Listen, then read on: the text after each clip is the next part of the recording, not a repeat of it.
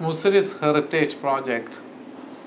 It covers an area in Kerala, 150 square kilometers, and it's quite a substantially large project. And this is a project where I'm working for the last 14 years, 2008 onwards. I'm working.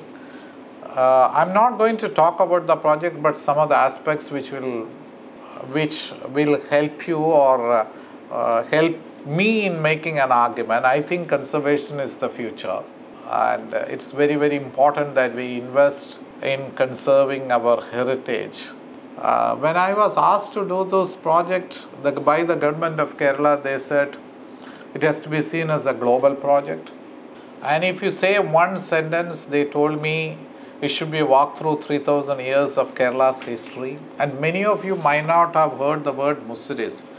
Muziris is the name of the ancient port in Kerala where the Greeks and the Romans and Arabs and Chinese and Jews and Dutch and the British and the Portuguese came during the last 3000 years. This port was destroyed in a flood or tsunami or something in the 14th century. Through this port, 3 religions came to India: Judaism, Christianity and Islam. That's why Kerala has the oldest mosque in India. It came to Kerala, and it came to Kerala through this ancient port called Muziris. The local name is Kodungallur. The old ancient names is Muchiripattanam, Muchiri, etc. The Israelis used to call it Shingli. The Arabs used to call it Malabar, that region. That's what happens in this area. It is the first synagogue in India, first mosque in India. The oldest surviving European monument is in this area. Pallipuram Fort, which is 1503. There's some of the oldest seminaries and some of the oldest Catholic churches in India is also situated in this 150 square kilometer of the area. And what you see is a map.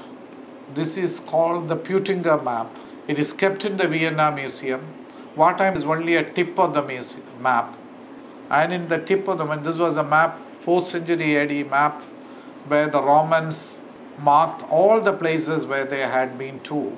And Muziris is marked as on the right hand side bottom of that map. I mean, it's the cartography or the map technology, the way they make the maps has not developed like the way we see it now.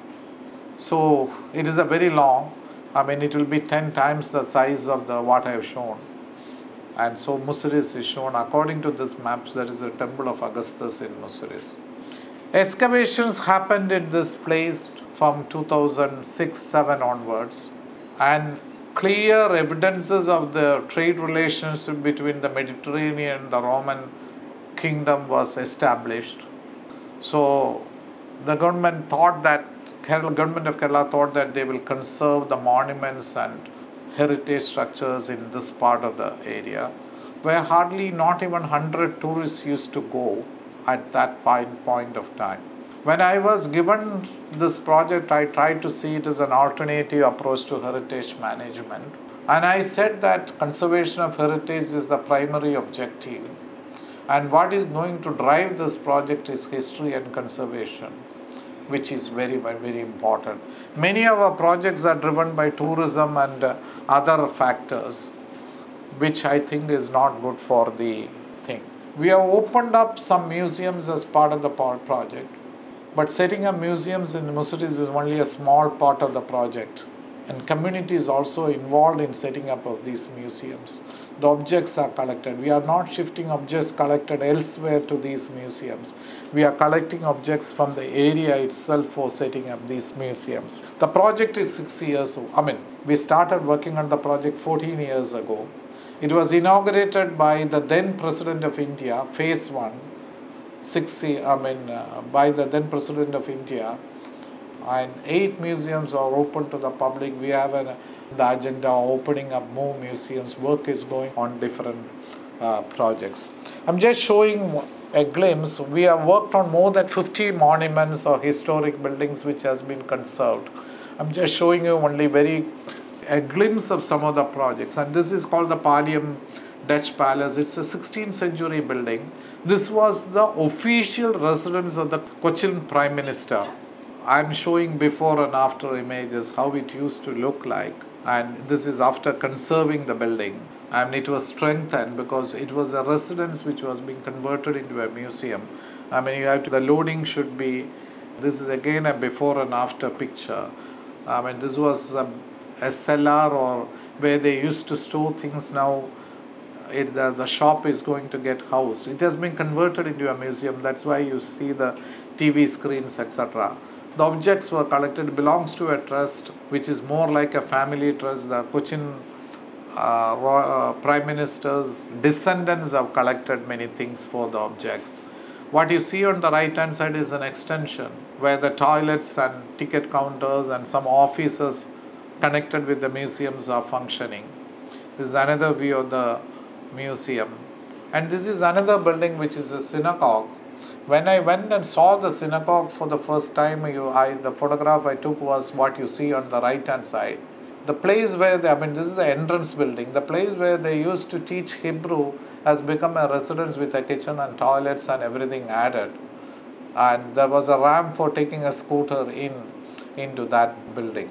And that is something which we have conserved and brought back the building to this level. So it was in a very, very dilapidated state, and that is what you see. What the see is, on the right hand side you see the building before conservation, on the left hand side you see after conservation. So this is a 1860 synagogue, because there is an evidence that this old synagogue was destroyed by fire, and the new synagogue was erected. And while we were doing conservation work, we found that there are evidences of an old synagogue there as per the historical records. This has been converted into a museum which showcases the history of the Jews and their relationship with the Kerala's community.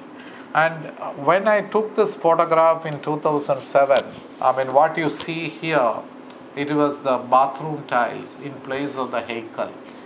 Just like in Christian churches, the altar is there. In Jewish synagogues, they call it the ark or the heikel. So what I found in the place of the heikel or ark is this bathroom tiles.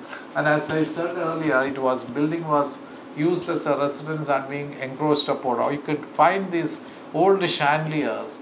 By the time the government took over the building, it took about a year for the government to take over the building. And there was a theft which occurred in the building. And all these chandeliers were stolen by a thief. This priceless antique pieces was taken by the thief. And the interesting thing was that the thief did not take the chandeliers as it is. He took the brass out of it. So what he would have got would have been 10,000 rupees when he sold the brass as scrap. And the thief did not know the antique value of these churches. When we started doing research on the synagogue, we found an old photograph of the same synagogue which showed where the bathroom tiles are put. We found this carving, highly decorative ark or the heikel. So our research went on where the heikel has gone. If it was like that, the research landed up in the Jerusalem Museum. The original heikel which used to be there in the Paravur synagogue is now in the Jerusalem Museum. What you can see, this is the heikel which you see, which was originally in that place, taken out of India to Israel. Just like how we lost the Kohinoor diamond or the peacock throne or many of the treasures of our Chola bronzes or the Amaravati Buddhist sculptures. Everything is abroad, and this is something which we have lost as part of thing. And this is the original heikel, old photograph taken as part of the thing. And when we were looking at these research more into this, we found the drawings which they have made when they migrated to Israel, when the Jewish family. Now, there are no Jews in the Paravur parish or Paravur synagogue area. No worship is happening. As I said, it was used as the place where they teach Bible was used as a private residence. And looking at those photographs, one of the architects in my office spent more than 3 months drawing out the details. Our budget did not allow us to go to Israel and study the heikel. But we thought that it is not the Jewish heritage which has been taken out of India. It is Kerala's heritage which is taken out of India. It is India's heritage which is taken out of India. So we looked at the monuments, we looked at the photographs, drafted this. Craftsmen started making the carvings, looking at the photographs and looking at the drawings that we have made.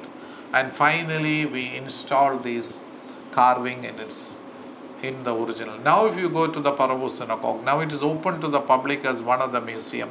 The Pallium Dutch Palace has been converted into a museum. This is converted into the museum. One can see the Heikel in its original location with the Theba. The building has been conserved and you can see some panels being put there, and this is the very interesting connecting link between the main building and one of the outside buildings which is there. So we not only looked at the palaces and the synagogues and the temples, we looked at the way people use the ordinary market. This is a market which is more than 200 years old. We documented every building, beautiful old buildings, still rural areas. This was taken by a US architect working with me at that time. She was so fascinated in taking this photograph and showing it to me that Chile is stored like that. This is something which has been lost in the US completely. You have trade happening like this, which is also one of the typical things which happen in our rural areas. We documented every shop, we talked to every shop owner, we documented every building, every house, every people who depend on the thing. We made a master plan for it, how the building should be changed or looked at, what are the problems, what is the traffic, how many shops are open every day, how many shops are used as godowns, which are the buildings which are in building condition is good, which are badly deteriorated, partly deteriorated. This was done as part of our study in making a master plan for this. So, we found out which are the shops which are open, closed most of the time. We found that about 39% of the shops are closed every day. Some are open only on market days. And we found that people are dumping the waste into the river. There is no toilets in the market where people could use. And there are traffic jams, and although it's a small village, you can see some of these shops have never been opened. Very unplanned development which is happening. So we made a plan for the market. We can have an amphitheater. It's a beautiful riverfront. We can create a walkway along the riverfront. And we said that the existing elevation is like this. The shops can be turned into this. And let us make the market into a beautiful historical area. So we did it using Photoshop. What you see on the left is how the building is looking. How the building can look like. On the right hand side we made plans. And we said this could be places where people come. And we said, you can see some changes. You can see the paving happening. You can see some of the elevations. You can see the lamp post. These are old photographs. Now the project is completed. Lamp posts are in place. You can see the stone paving and some of the shapes. Here I try to give the before and after for you to get an idea how the shops can change. And something which looked like on the left, this is how it looks like now. And what you see on the left is one building. The same building is looking like that on the other thing. And the waterfront has been added with places for people to sit.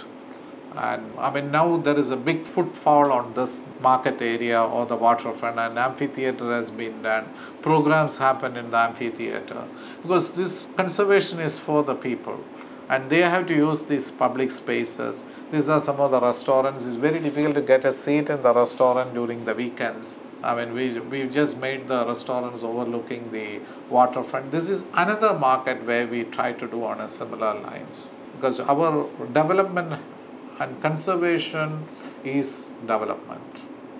So that's the way we try to look at. We repaired the buildings and we tried to do the paving. We did the pavings. We can see the red tiles, how the buildings has to look nice, how the changes. Along the waterfront, again we made these paving areas. This is another market we try to develop. Now all these shops are occupied by craftsmen and selling their goods. as part of it. This chapel which was there, I mean, what you see on the left is very multicolored. It looks like an advertisement of a paint company. So we said, why can't we make it overlooking the waterfront? So we said that why can't the color be made light? So we just tried. Kerala is very, very volatile in terms of these things. But to our surprise, the church people came forward and they wanted to demolish the 1980s chapel. And what came in its place, this is a new chapel, what you see, was a replica of the old chapel they had 50 or 60 years ago, overlooking that. So this shows the participation of the people towards these kind of things, very much a part of this. This is the Jummah Masjid, the oldest mosque in India. I mean, this is an old photograph of the mosque and what is happening. So they decided to restore the mosque to its original position. I mean, how it used to look like, the mosque used to look like before we started the restoration work of the mosque. And this, you can see the old photograph. So it came like this. When we took over the building, it was looking something like this, but this was an old photograph of the building. And this is another old photograph of the building. So just see the transformation which has happened. This is a photograph I've taken of the same mosque in 1984 when I visited the mosque as a young designer, and this is the photograph by when we took over the building.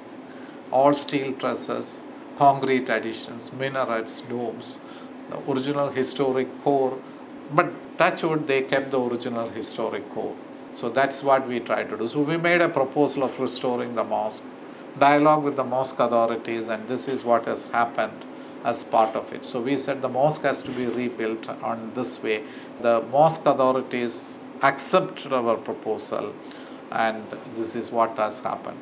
Over a period, they started demolishing the ugly concrete additions as part of it, and you can see all those minarets and domes have been demolished. And if you go to the place now, this is what you see. The mosque has been restored its original position, and this is what you see. This is another photograph of the mosque. Now it has become like there was some opposition in the mosque, and from the same community who opposed restoring the mosque. But now if you go there, everybody is supporting the restoration of the mosque. It has become a big pilgrim place. Nobody knew about this mosque, but it has become a major pilgrim place where people from all over India are coming and visiting. And this is the interiors of the mosque. I mean, the mosque has a lamp, we can see, which is lit as part of the thing. So we deal with, as part of the Muziris Heritage Project, we deal with the history of various types of buildings. As I said, more than 50 monuments have been restored back into its or conserved as part of it. So we're not only dealing with the history of the royals or the rich people, or not that of the colonial powers. We want to deal with the history of the ordinary man and their life too. So this is one of the museums we are setting up. This is a photograph taken in 1943 of Kerala. You can see the famine in Kerala which has come. I never knew, although I grew up in Kerala in the midst of history and heritage and culture, I never knew such a thing happened in 1943, less than 100 years ago. You see these photographs. It looks like a scene in Nigeria or one of the poorest countries in Africa where people are dying of this thing. It's important that the future generation of Kerala sees these things, knows about these things, studies about these things. It's very, very important. This is a cartoon made by during the famine in 1943. Of course, Bengal famine was also there. The Kerala famine was also there. So this is one of the cartoons made by cartoonist Shankar, where you can see the Travancore state. At that time, it was a princely state. Child is telling her mother, why doesn't somebody cry for us also, Amma, Travancore, which depicts the situation. Because Kerala was a princely state, the famine in Kerala was never covered internationally or nationally even. All the effort and everything went to the other districts, and this is a cartoon made by cartoonist Shankar in those days. See, we want to look at the freedom fighters museum because so many freedom fighters have found. We documented the freedom fighters as part of the project. This person whom we interviewed or photographed died within 2 weeks of it after we photographed him. I mean, so many people have lost their lives. It's not India. Freedom was not won to India by only Gandhiji and Sardar Patel or Jawaharlal Nehru. There are so many people who did it. So we looked at the records of the freedom fighter movement. Who are the freedom fighters? Went to their houses and documented. And these are the records being scanned of the freedom fighters, old records which were taken from collectorate. So this one which talks about Putran Popan and when he was imprisoned, why he was imprisoned. I had participated in Punaparavaila freedom struggle in 1946 and I spent more than 1 year underground. So like that we were just trying to collect the details. What we want to do as part of the project is to produce knowledge. It's very, very important that we produce knowledge as part of the project. We went into a old British company now owned by one of the Indian industrial houses. I mean, we found that old records are being done like this. Among those records, we found this account book, which has a separate lock. I've never seen an account book like this with a separate lock like this. So all these interesting things are very important. So what Muziris started as a very small project now has become a brand. Now if you go to Muziris, you will find Muziris Bakery, Muziris College, Muziris a Center for Training and Exhibition on Natural Fiber, Godrid Muziris Heritage Development and Charitable Society. So conservation can lead to development. That is what we wanted to do. Muziris, there is Muziris Residency, there is Muziris Coconut Oil, there is Muziris Auditorium, everything has come. So once when Muziris was a name not very commonly used by people. After Muziris we started a work in Alappuzha, Alappi, which is a very tourist place. We did a master plan for Alappi and we worked on Alappi as a thing. So Alappi, when we went there and looked at the canals, there are two, Alappi has two major canals which was there, but it was looking like this.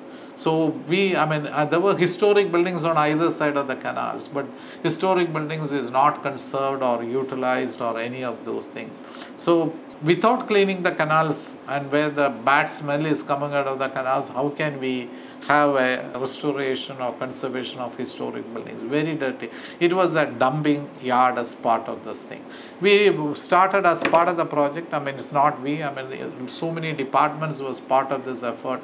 The irrigation department started cleaning up the canals and building up the canals as part of it. Started draining out, remove the dirt and filth which has accumulated over so many years. And if necessary, retaining walls were constructed on the sides and water was also slowly cleaned as part of the project which is happening. People have started fishing back into these places. Might be one of the rarest cases where canals inside the heart of a town was cleaned up and used. I put more photographs only to let you know that it is not an isolated incident which has happened. And once I went, people started swimming in these canals, which is also very much a part of the thing. Because it is important, the canals are part of the people, and it's the people who should come up and maintain these places too. You can see the canal side is still not clean. Government has sanctioned another 15 crores to clean up the, to make a pedestrian path and a cycling track and walkways and along the side of the canal. And this is a mosque that you see which has been built on the side of the canal.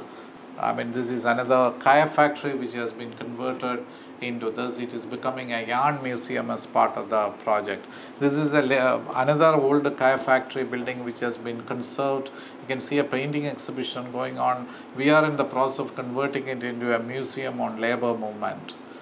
This is another port museum. Old godowns of the port were conserved, and you can see an art installation exhibition going on these spaces. It's very, very important for us to find alternative uses for these historic buildings. This is again another godown kind of structure which has been converted into a painting exhibition as part of the Logame Tharavada, which was very popular. This is again one of the Kaya factory buildings being converted into an art exhibition as part of it. Now, what has to look into conservation? The advantage of conservation over the new construction is that conservation is very labor intensive. It uses more labor compared with new construction. The advantage is that makes minimum impact on the environment, because when you use more of the building materials for new buildings, its impact on the new buildings, it's affecting sustainability, it is affecting the global warming, and climate change. And reusing an existing building is a very, very good way to conserve energy. When you reuse a building, natural materials are conserved and you are recycling the whole building, because one of the most important principles of sustainable architecture is reuse and recycle. And the best way, instead of reusing and recycling parts of a building, the best way to do is to recycle the whole building. You are building something which is more in tune with the nature and sustainability. Rehabilitation of 2-3% of the housing stock mounts, perpetual employment in building trades. It will remove all kinds of recession, or it will be able to fight recession. Conservation uses less amount of materials, reduction of travel, it's a huge amount of carbon dioxide saving, less construction saving, huge infrastructure investment is saved, huge greenfield land is preserved. Unfortunately, our educational curriculum and everything is focused on construction of new buildings and not in conserving new buildings. Heritage conservation will reduces the demand for land and materials and recycles the whole building. Study done in UK shows that it takes 35 to 50 years for even the most energy efficient building to recover the carbon expended in constructed it. If it is not an energy efficient building, it will be much more than 50 years for a building to recover the carbon expended on it. And also there are studies done by the US Energy Information Agency which shows very clearly that the buildings built before 1920 are more energy efficient than those put up between 1920 and 2000. And this becomes very, very critical in this era of climate change and global warming. It's very, very important to save energy. It's very, very important to save the materials. It's very, very important to make the minimum impact on the environment. We have to see heritage as an economic asset, and it should be capitalized as part of a development plan. Heritage is the tool for development, but it has to be important. Its heritage is not a liability. An old building is not a liability. It has to be seen as an asset.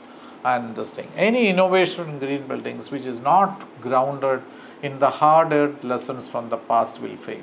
India has a vast heritage that India possesses, and it's very, very important that we work out a strategy of conserving our historic buildings. And even if we use the most advanced greener technology, still it makes an impact on the environment. What we have to understand, the building profession has to understand, the greenest building is one which is already existing because it has already made its impact on the environment. And conserving our historic cities is smart growth, and we can have a smart city only then, which is very much a part of the whole thing. I will say conservation is the future.